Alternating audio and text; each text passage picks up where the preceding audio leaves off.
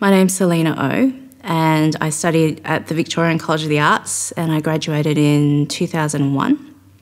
And since then I've been developing a body of work that looks at everyday life, consumerism and identity, which has involved taking photographs of people at work and at leisure and in their homes.